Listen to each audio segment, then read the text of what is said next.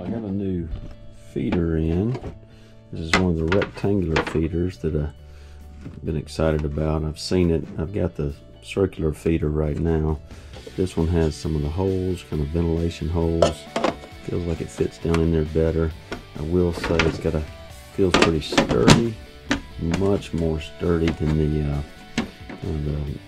round feeder that normally works in there's a couple of different dimensions, but I'm excited about trying this. Now I will say I tried this. This is an 8-frame inner. Put it on here, it does not fit, so it's going to fit the 10-frame, which is the box I'm going to put it in, but I just wanted to show you that it does not fit an 8-frame.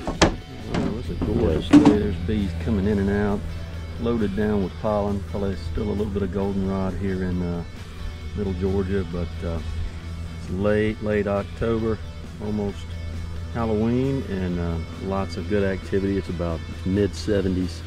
Bees are really flying. I'm going to switch out their feed to a large configuration that I've been using. It's okay. I don't particularly care for this round type feeder that much. They're not even up here using it, but you can see the bees are really active out front. They're all over the place today, but I don't see any activity coming up through the top, so they may be getting what they need outside, but I am going to replace this with a square feeder. Hopefully square one works really well. I'm going to fill it up. Seems like the middle area has the ability to hold in place a little bit better than that round one. We will test it out. I might not fill it all the way. Well, I'm going to be out of town for a few days, so I am going to go ahead and put this in. We'll see.